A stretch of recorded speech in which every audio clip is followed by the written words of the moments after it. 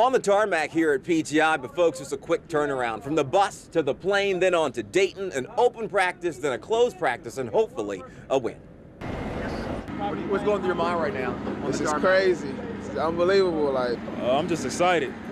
I've never been on a plane like this before. I'm just excited to see what the NCAA tournament's all about. Aggie pride!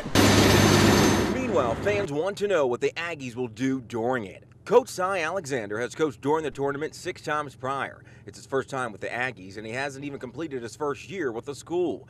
He understands the media hype surrounding the placement. They enjoy the hoopla as far as the pageantry of being in the NCAA tournament, Selection Sunday. But once we get to Dayton, it's all business. And after a long night of watching plenty of film on Liberty, hopefully we can figure out a formula to defeat them on Tuesday evening. Alexander says defense needs to be solid. He wants to see Louisville on Thursday. Well, Louisville's the #1 team in the country. Hopefully double win. Aggie pride! From PTI, Arthur Mondale, Wxii 12 News.